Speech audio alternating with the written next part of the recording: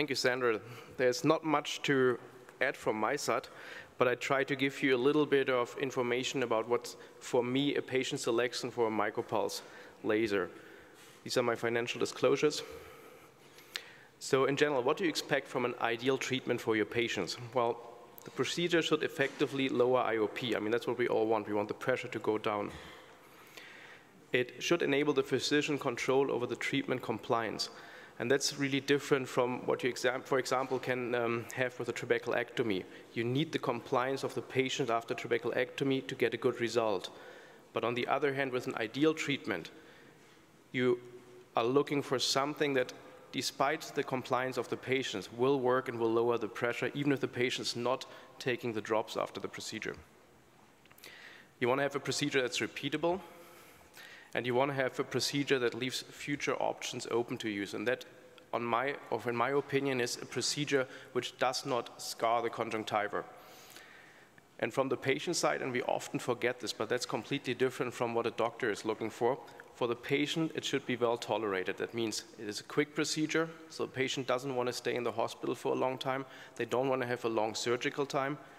Low downtime. That's really important with a fast recovery. Patients now are getting younger and younger, and even if they're elderly, they're getting more active in their private life and in their work life. So they want to be back to work pretty quickly, and they want to participate in their regular life activities. Patients like outpatient procedures. They don't like any pain, and they don't want to have a negative effect on their visual acuity. So in my algorithm of treatments, I usually start with drops, then I go over to ALT, SLT. Then for a long time we had this treatment gap before we went over to traps, tubes, and at the end we did cyclodestructive procedures.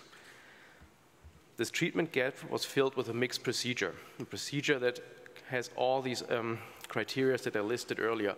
But these are also true for the MicroPulse technology. I did my first procedure nearly 2.5 years ago, the first procedure outside the US, and since then we have done many of the procedures. And my setting is quite similar to what Sandra earlier told us. You can do it as an office or operating room theater procedure. You can do it in a small procedure room. It really depends a little bit on what kind of anesthesia you're using. I know some colleagues use topical anesthesia. If you do that, you don't need an OR. You can definitely do it in an office setting. I also use a cocktail. It's really comfortable for the patients: propofol, fentanyl, or thiopental and fentanyl. So you need something against the pain, which the patient could feel, and you need something to put the patient to sleep, that they are not kind of disturbed by the procedure itself when you touch the eye, when you move around with a laser, and when a little bit of heat is applied still to the tissue. If you use fentanyl, ask your anesthesiologist to give it a little bit earlier than the propofol, for example, because it needs some time before the action takes place and the pain is knocked out. At the end of the procedure, I still use a drop of atropine that comes from the G-Pro procedure because it's good against the inflammatory pain the next day. I patch the eye with an ointment, and the next day I use dexamethasone for 1 to 2 weeks, 5 times a day. And because potentially it could have touched the cornea, I give some ofloxacin for 3 days only. You don't really need that. I recently started, instead of using dexamethasone, to use some anti-inflammatory drugs only, and it also works.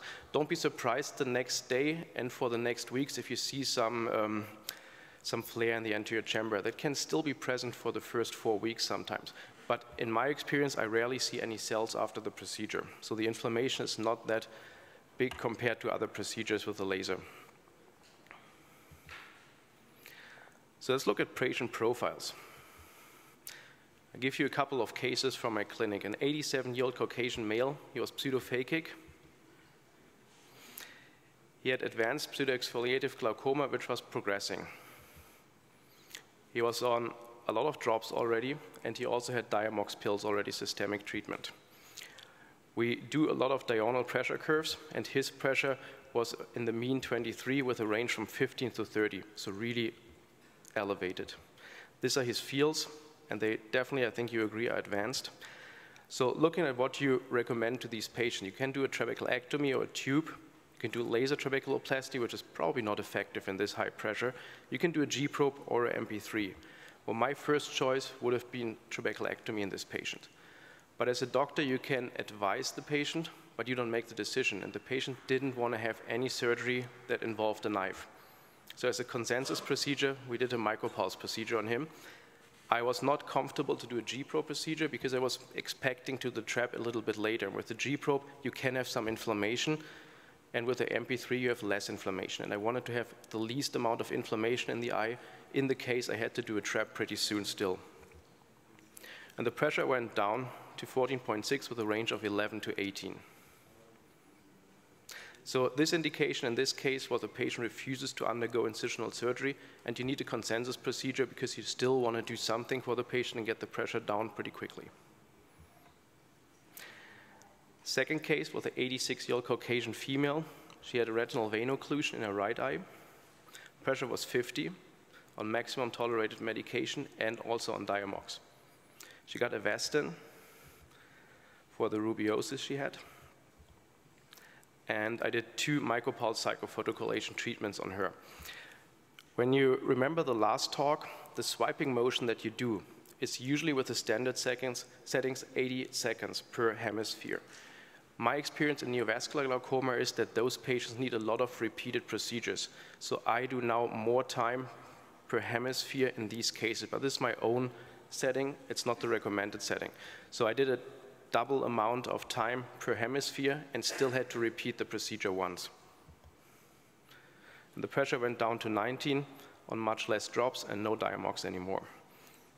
So indication for MP3 can also be neovascular glaucoma.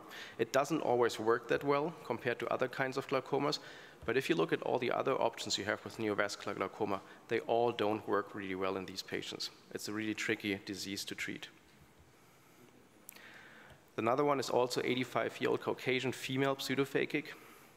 She had a primary open angle glaucoma, which was plus minus stable with moderate damage. She had prostaglandin, a beta blocker, alpha-2 agonist, and also local inhibitors. Her pressure was not that bad, actually, with a range from 14 to 21. That's her nerve fiber layer, and you see some damage, obviously. And then she developed topical irritation due to the drops. So I did a MicroPulse Cyclophotocoagulation on her right eye. Pressure is 15 now, 6 months post-op. And I took away those drops which potentially causes most irritation, so the prostaglandin and the alpha-2 agonist. So the indication here is if you have a patient who is stable with his glaucoma, but doesn't accept the drops anymore, cause to irritation and non-tolerance. The last case I want to present to you is a 52-year-old male Caucasian. The IOP was decompensated in both eyes with a range of 34 to 48 in the right eye and 35 to 48 in the left eye with a mean pressure around 40 in both eyes. So a trap was definitely indicated in this patient in both eyes, but I didn't feel comfortable at the same time to do a bilateral trabeculectomy because of the complications we know, because of the visual acuity which will go down after the procedure, and also because of all the other side effects to the patient. So we did a trabeculectomy in his left eye, and I didn't want to lose the time until I would do the trabeculectomy in the right eye and just let the pressure to stay that high. Especially if you do the trap in one eye, you have to get the patient off the Diamox after that. So the pressure in the non-operated eye at that time would definitely be higher after the trap in one eye. So at the same time I did the trap in one eye, I did a MicroPulse procedure in the other eye. And if you look at the pressure, and that's, in my experience, kind of what you standardly see, the pressure was 43 pre-op. On the first day, there's not much of a change. Sometimes it's the same, sometimes a little bit lower, but then a couple of days later, you see the pressure to start to drop, and it goes down to 2 months, and even 3 months, you can have a little bit more of pressure reduction after the procedure. And that's also important if you look when to repeat the procedure.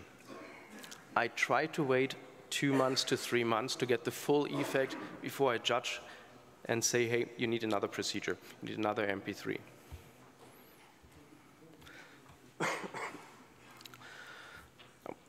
So advanced glaucoma on maximum medications, 82-year-old Caucasian female.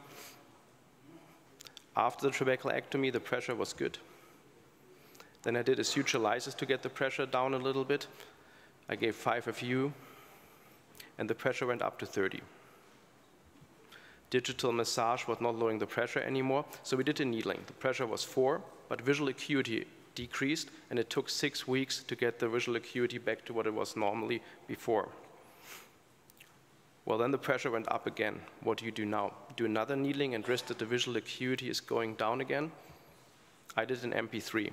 And the pressure came down, and what's really, really important for the patient, the visual acuity remained unchanged after the MP3 procedure. So to summarize, indications for MP3 is uncontrolled glaucoma. It's definitely intolerance to medications. It's maybe newly diagnosed glaucoma instead of medications. You always have poor candidates for incisional surgery. Malcompliance, as I mentioned earlier, patients who come from far away in a rural area where the follow-up is not guaranteed. You can also do an MP3 in a patient with a poor visual acuity if the pressure is high and you want to avoid corneal complications over the time. Neovascular glaucoma is an option for an MP3, and you can do it after a G-Pro procedure as well because it has a different mechanism of action. A failed prior outflow bypass surgery is also an indication for an MP3 after that. And last but not least, as an alternative to other mixed procedures or in conjunction with the other mixed procedure.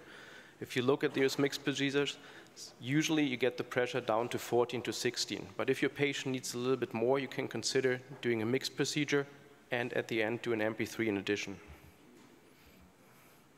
So the MP3 reduces IOP and medication.